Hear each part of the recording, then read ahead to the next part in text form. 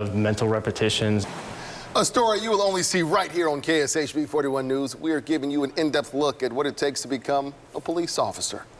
You know, we've been following a class of entrant officers through the KC Regional Police Academy. Their training began in February. Now they're only weeks away from graduating. KSHB 41 News reporter Emma James shows us how their training has progressed. So somebody broke into your apartment? Yes. Entrant officers Michael Ledger and Dominic Bristol are just weeks away from becoming police officers. The two are part of the 174th entrant officer class at the KC Regional Police Academy.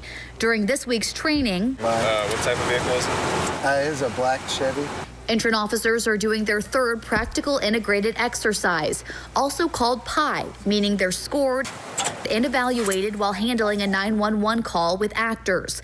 The exercises get trickier throughout the academy, and entrant officers have to rely on their training to figure out what to do. I came in here.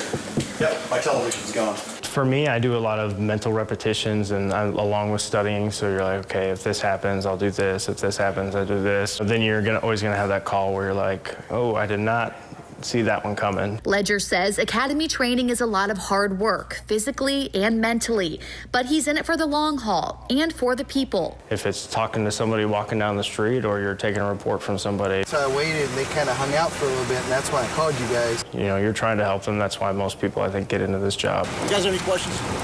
With instructors watching closely, entrant officers use all the skills they've learned up to this point, whether it be fingerprinting evidence at a burglary or asking the right questions to a 911 caller.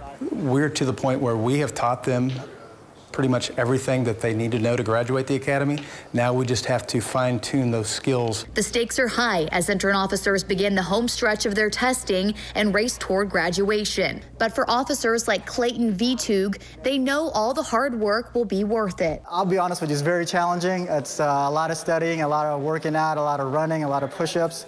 But it's very challenging, but it's also rewarding at the same time. In Kansas City, Emma James, KSHB 41 News.